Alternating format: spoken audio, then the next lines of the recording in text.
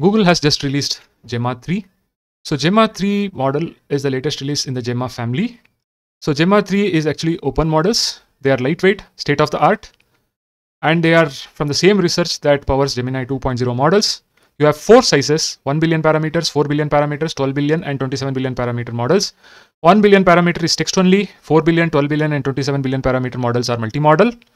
Now, Gemma 3 delivers state-of-art performance for its size, outperforming Llama 405 billion parameter model, DeepSeek V3 and O3 Mini in preliminary human preference evaluations on LM Arena's leaderboard.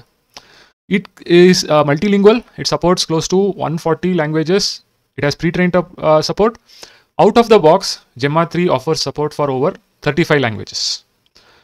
It is multimodal, so it can analyze text, short videos, images, so you can build interactive and intelligent applications. It has a token context window of 128k tokens, so it can understand vast amount of information. It supports function calling and structured output, so you can automate tasks and build agentic experiences.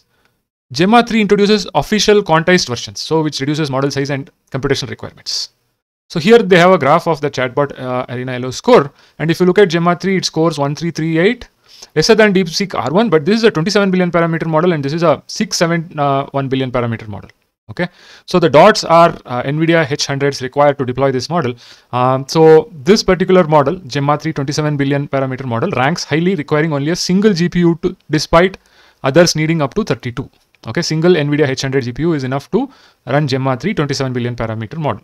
Okay, and this model is already available in Hugging Face Transformers. It's available on Google AI Edge, Google AI Studio, Ollama, Kaggle. So you can go to these different places and you can try out this particular model. So I am trying it out on the Google AI Studio. So what did I do over here with Gemma 3 27 billion parameter model? I tried it to create a Python game. Right? I just gave a single prompt, create a Python snake game. It actually created a Python snake game, which when I ran, right, it created this game, which you can see over here. So let me play again. So I can, play this snake game. And this was single shot prompt. Okay. So it created this single shot prompt, Python snake game. It said how to deploy this game. Okay. It explained what is this particular game as well. So let us look into some other use case which I tried. I tried a reasoning problem, the famous trolley problem. I tried a version of that saying that there are 5 people tied to a railway track. There is another railway track with a cow tied to the track. There is a wagon hurtling down at great speed. You have control of the lever to switch tracks. What will you do?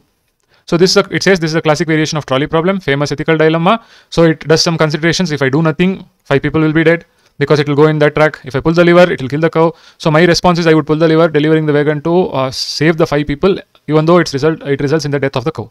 So it gives a reasoning saying that human life is more valued than an animal's life based on the utilitarian ethical framework.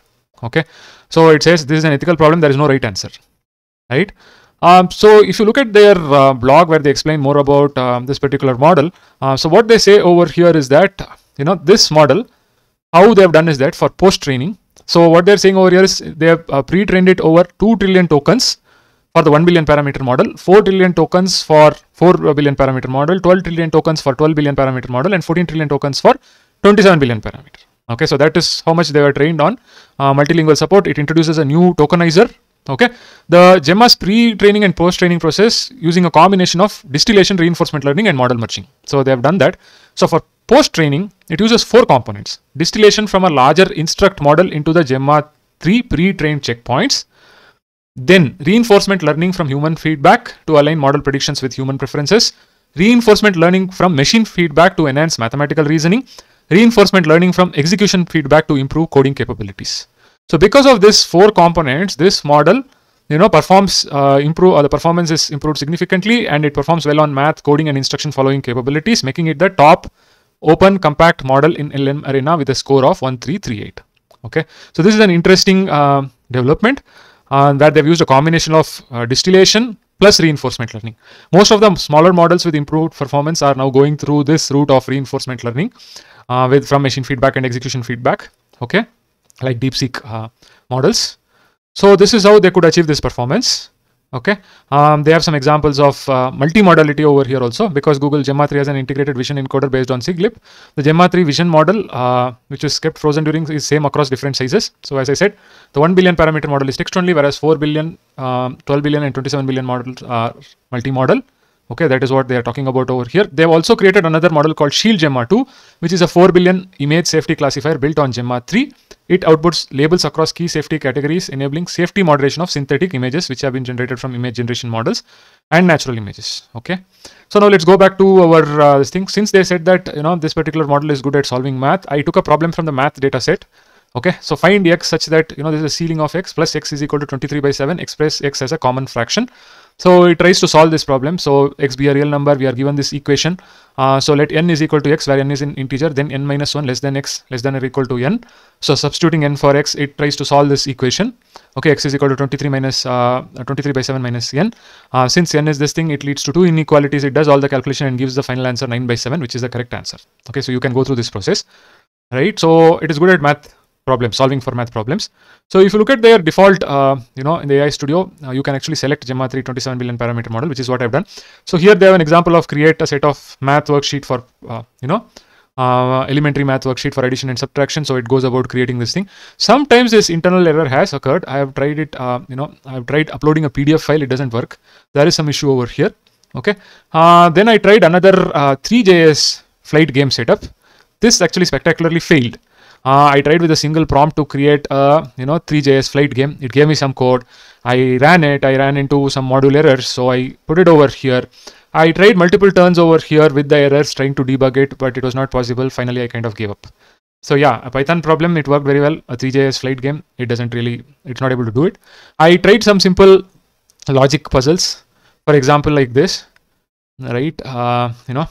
So 4 cups are placed upturned on the counter. Each cup has the same number of sweets and a declaration about the number of sweets in it. The declaration are 5 or 6, 7 or 8, 6 or 7, 7 or 5. Only one of the declaration is correct. How many sweets are there under each cup? Okay, so this is a logical puzzle. So understanding the problem, it gives the response saying that, let's see how to solve this logic puzzle. Understanding the problem, we have 4 cups, each with the same number of sweets. Each cup has a statement about the possible number of sweets. Only one of these statements is true. So basically it has to analyze and logically deduce which of the statement is true. Okay, and finally it gives an explanation. The only scenario that works if the statement is 7 or 8 is true. So there are 8 sweets under each cup. So it goes about analyzing each statement. So I found this response to be quite good. Okay, so you can go over here and try different examples. I tried uploading PDF files and then doing some kind of information extraction from those PDF files, but then it did not work. It constantly kind of started throwing errors. Okay, so for example, this PDF file which I'm uploading over here, and if I were to ask like explain this paper,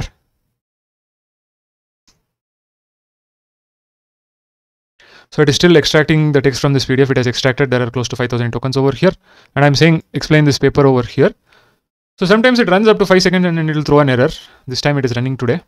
I don't know what was the issue. See, an internal error is occurred. I don't know why this error comes up, whereas it is supposed to work over here. I don't know if there is some limitations in terms of tokens which I've already used, but whenever I'm trying to upload an image or this thing and then try it out, there was an error over here. So you can also go over here and try out Gemma 3, 27 billion parameter models. Otherwise, you can go to Hugging Face. If you have a GPU, you can try it out on Hugging. You can use Hugging Face transformers to try it out. You can try it out on Ollama. So this is a very interesting model. Probably requires more in-depth testing to see how it works. From a first testing, I really like the performance of this particular model. It's too much of an initial kind of testing. I would like to test it much more in certain other scenarios and see how it performs. But this is an open weights model, so anybody can download and make use of these models in their own use cases. Hope this video is useful. See you in another video.